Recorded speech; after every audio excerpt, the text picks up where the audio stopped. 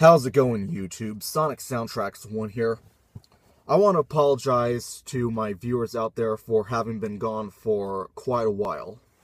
But I'm in my last stretch of this semester of college, and it's pretty tough, so you're going to have to deal with this next week and a half of mostly my absence. Now, I want to share this topic with you because this topic just recently came out as of a few days ago. And it's a topic that is pretty controversial and pretty much the aftermath of this whole Ferguson drama. Race issues. Because the issue I want to talk about today revolves around the murder of a man named Zemir Begic.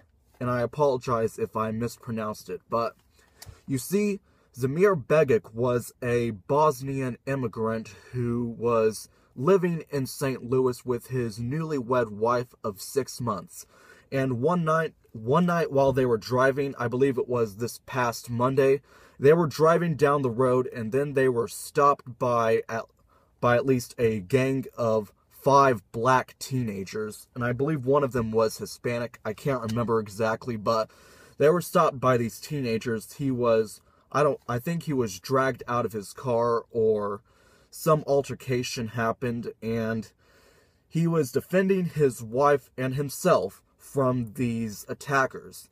And these 5 black teenagers then proceeded to punch him on the ground and bash his head in with hammers, deliberately killing him. Now, this is a real tragedy, and it's got the Bosnian community outraged, mainly in St. Louis and probably over in Europe as well. Because this was just an innocent man and his newlywed wife just really minding their own business. Because it was said at the same time that these 5 black teenagers and 1 Hispanic were, in fact, yelling slurs such as, "Kill all white people should die." And it was all done in the aftermath of Ferguson. Now, the St. Louis police said that they don't think that the murder against Zemir Begic was a hate crime.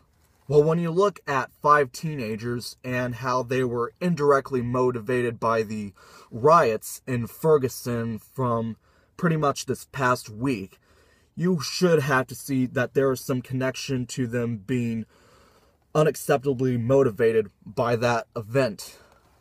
And I really hope that these teenagers get punished swiftly. Life sentence, no parole whatsoever. I wouldn't advocate the death penalty for them, because if they die at the end of their prison sentence, if they're put to death, they're not going to learn anything from what they have done. But that's just my opinion. Zemir and his family should be brought justice. Justice really needs to come to them. Now that I've said that out of the way and the tragedy of this whole situation, I do feel sorry for Zemir and his family.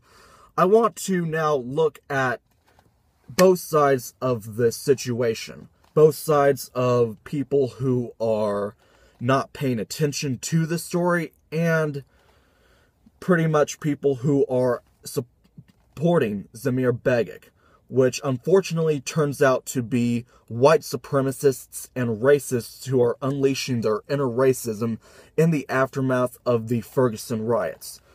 I want to offer equal criticism for both of these sides as best I can.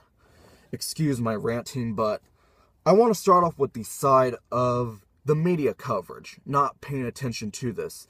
Yes, I will honestly admit that the media in this country is totally fucked up. News used to be so balanced, and now there's only like a certain agenda coming from these news networks.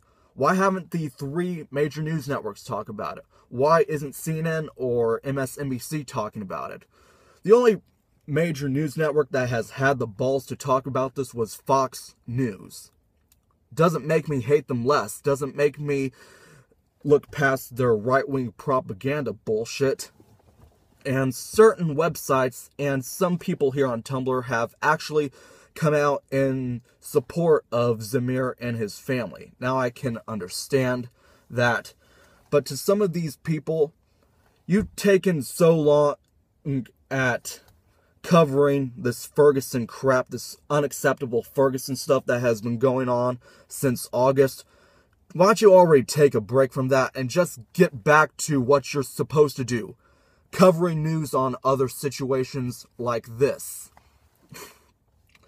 And now, I don't think that the lack of media coverage from other news organizations or the 3 big cable companies, I don't think their lack of coverage is a result of them being racist towards Zemir and his family, or part of some mainstream media or some left-wing bias or liberal bias.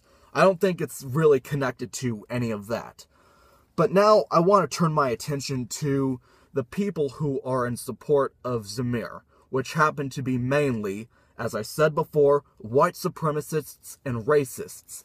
These people who are coming out in support of Zemir and his family are the same type of people who are calling the protesters in Ferguson and are calling protesters across the nation niggers, thugs, and violent offenders. I'm just at a loss for words at what is going on, because I am beginning to lose more and more hope. Just why? And all these people are bringing out these stuff like, oh, why aren't people talking about this more? Why aren't people ignoring the black on white crime? We should look at, it's all lives matter stuff. It's hard to wrap your head around at first, ladies and gentlemen, but if you really look at it closely, it's not actually a pretty sight to look at, because all these people who are coming out in support of Zemir and his family as well are also the same type of people who hate immigrants. You know, hate immigrants, whether they're legal or illegal. And all these people who are coming out in support of Zemir, these white supremacist folks, these people probably did not even give a shit about Bosnians when they were under genocide during the 90s and probably up to today. And these people probably can't even point to Bosnia on a fucking map. So, how come this Bosnian man is important to you when all the other Bosnians from across sea or all the other Bosnians immigrants here in America don't matter? Oh, is it because he's white? Is it because the Fox News host showed this stuff? Is it because your right-wing propaganda news sources and your conspiracy websites are reporting on it all? It's got wrapped up all in your head. Don't try to care about something when you actually despise something, and that is immigrants. Do you really think that this is going to actually help Zemir and his family? I feel sorry for Zemir and his family, but I will feel sorry for him, but I will not feel sorry alongside these white supremacist people who are standing beside him just because of the color of his skin. I try to do the best I can, but give me your thoughts on this Zemir Begic. And do you find this a tragedy? Do you find the media at fault for their coverage? Do you also find white supremacists who are coming out in support of Zemir to be posers, to not really be caring at this whole story? Just give me your thoughts. I'm too worn out and have a cold. Just have a good day.